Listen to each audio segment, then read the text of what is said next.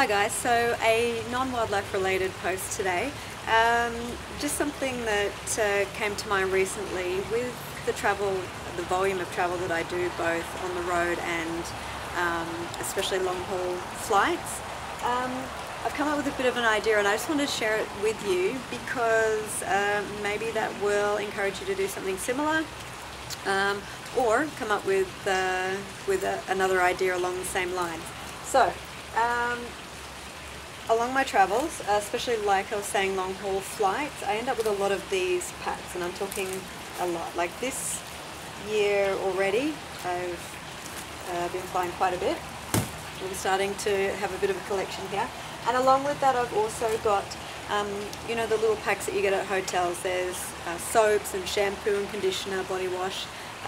In Africa it's very common to also have insect repellent, that kind of thing. So I'm building up a bit of a collection.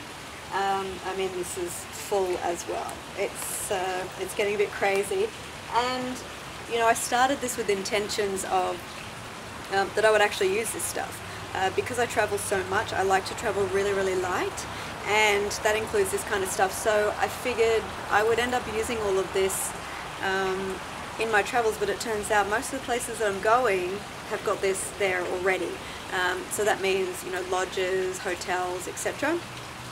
So this collection is basically going unused. So I wanted to put it to good use and do something where I could give it away. Now, I'm not going to give it away to you guys, but the idea is that I'm going to take these little packs that I've got from the airline.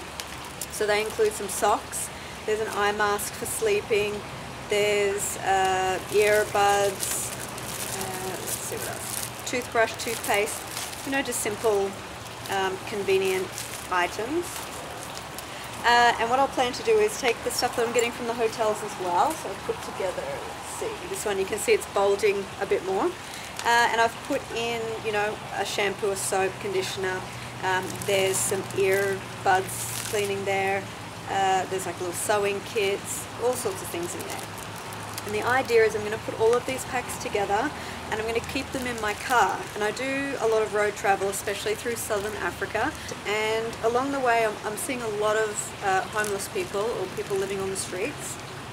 And the idea is that if I've got these in my car ready to go, instead of giving money, that I'll give one of these instead. So yeah, just a really simple idea that I wanted to share with you guys. And look, it's not coming from a perspective of trying to brag about it.